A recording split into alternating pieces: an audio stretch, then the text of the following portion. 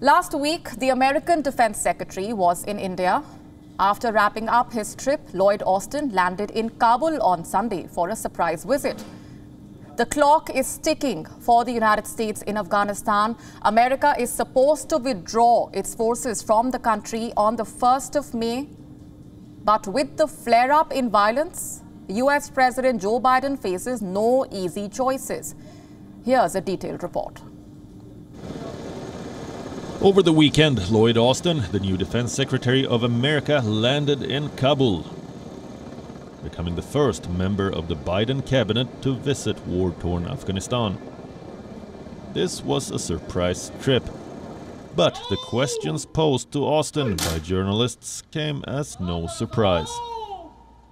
They wanted to know if America will withdraw from Afghanistan.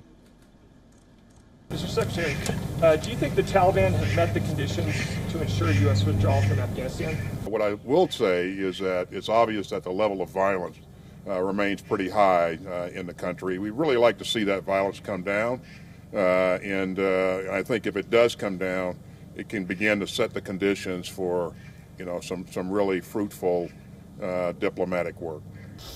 As per America's agreement with the Taliban, American forces should withdraw from Afghanistan on the 1st of May.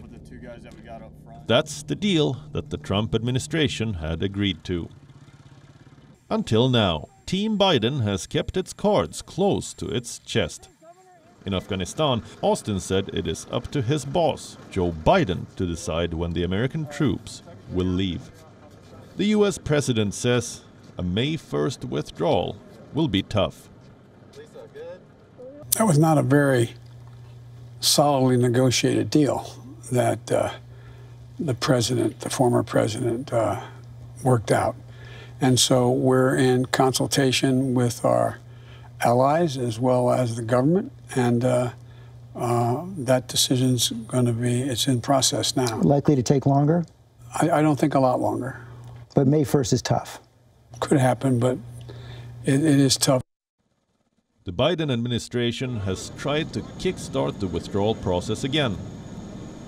Earlier this month, the United States had called for a meeting of all stakeholders in Turkey. At the same time, it is pushing for a wider UN-led dialogue.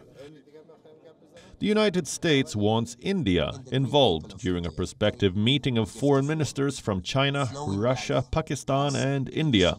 Reportedly, Defense Secretary Austin discussed Afghanistan with the Indian leadership. On Monday, Afghanistan's Foreign Minister Mohammad Haneef Atmar arrived in New Delhi. It is a 3-day working visit, during which the Afghan Foreign Minister is expected to discuss the peace process with the Indian leadership. While the Biden administration might extend the deadline for withdrawal, it does look eager to withdraw. And going by all the signs, it looks like Washington wants New Delhi to be a part of the solution. Bureau Report, World is One.